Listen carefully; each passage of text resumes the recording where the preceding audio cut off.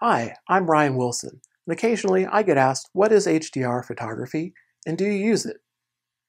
HDR, or High Dynamic Range Photography, allows you to take multiple photos at different levels of brightness.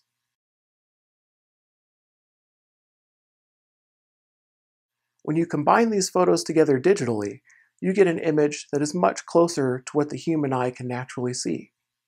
For example, you'd have an image where you can actually see out the window, but you can also see what's inside the room. Unfortunately, though, there are drawbacks to using HDR photography. For example, it can make the photos look surreal. It can also make the colors in the photos look very extreme. Another thing is, for interior photos, it can make the room look like it has smoke damage.